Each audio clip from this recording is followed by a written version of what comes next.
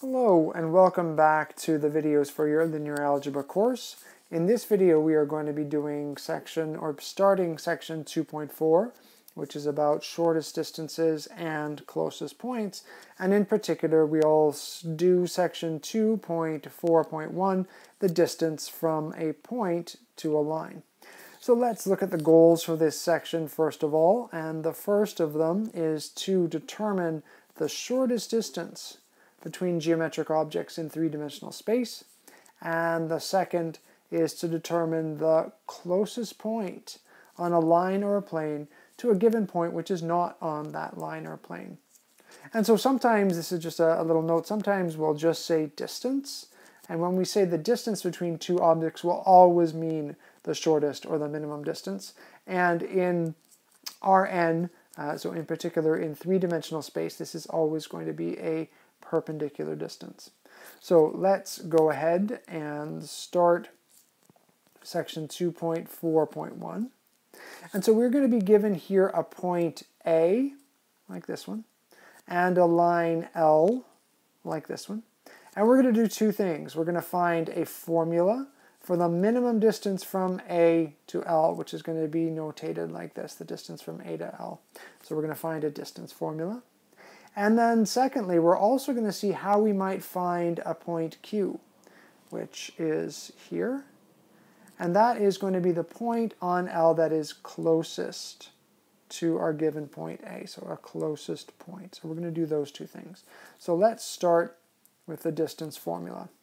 So the first thing I'm going to do is remember that I can always see a point P on the line from the equation of the line, and I'm going to construct a vector from P to A. So that is PA.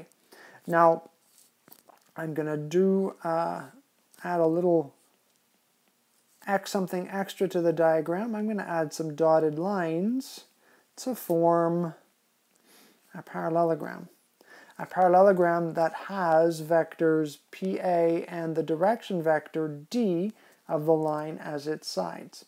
And if we look at that parallelogram, the height of that parallelogram, the height turns out to be exactly the distance that we want. So the distance from point A to line L is exactly the height of the parallelogram. Now, we know something about the area of a parallelogram. It's the base times the height. And in your unit on vectors, you had this formula. You had the area of a parallelogram is the norm of the cross product of vectors that make its sides. So the area is the norm of PA cross D. B, the base, we're going to take the base here as our vector D, but it's not the vector D, it is the length of D times the height. So the distance, the height that we're looking for, remember, which is the distance from A to L, is, well, all we have to do is divide. So the norm of PA cross D divided by the norm of D. So there is a lovely distance formula. If all we need to know is the distance from a point to a line, we can use this vector-based formula to calculate that. Now, if we want more than that, if we actually want to know this point Q, our closest point, well, we can start out the same way.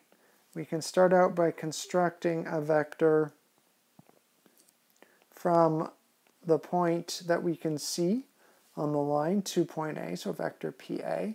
And now, if we take advantage of this right triangle, right, so if we do this, then the vector that I have drawn there in red, vector PQ, well, if we notice the geometry of that right triangle from what you did in your vector units as well, that is exactly the projection of vector PA onto the direction vector d.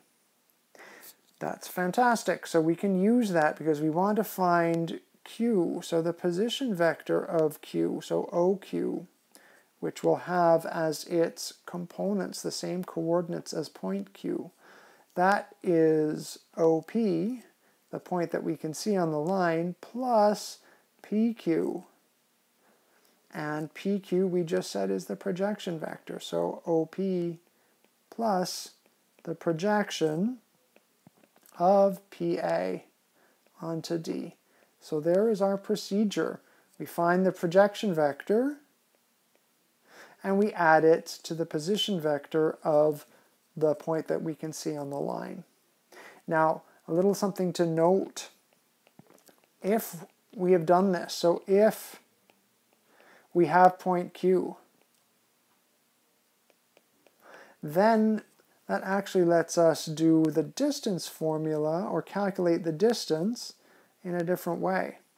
The distance from A to the line is the distance from point Q to A. And if I write that as a vector, well, that's vector QA. If I want the distance, then I'm talking about the norm of that vector. So the distance, if you have point Q, the distance can be calculated from A to the line as the norm of vector QA. And incidentally, vector QA in terms of our projection notation, that's just the orthogonal.